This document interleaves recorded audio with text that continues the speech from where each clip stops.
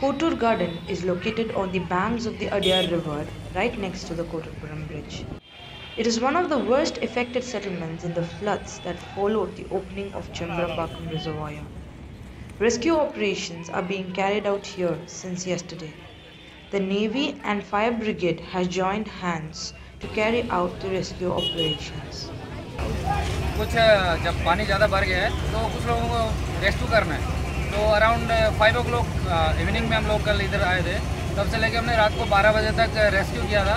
Around 40 to 50% जो लोग हैं हम उनको जो बाई वॉक नहीं आ सकते उनको हमने रेस्क्यू किया। The residents had to walk in the knee-length water and travel in makeshift boats to get their belongings from such places.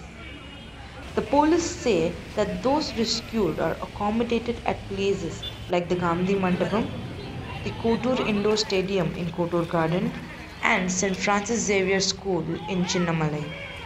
But still, many were found sitting in bus stops and platforms around the area.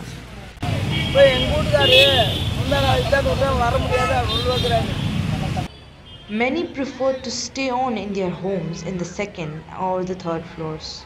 Some went on to stay in their terraces. They were hesitant to leave their home and their property.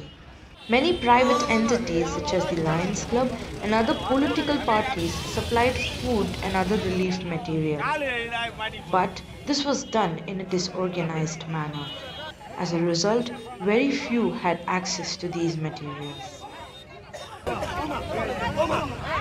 This is Priya with camera person Shuli reporting for SCJ News.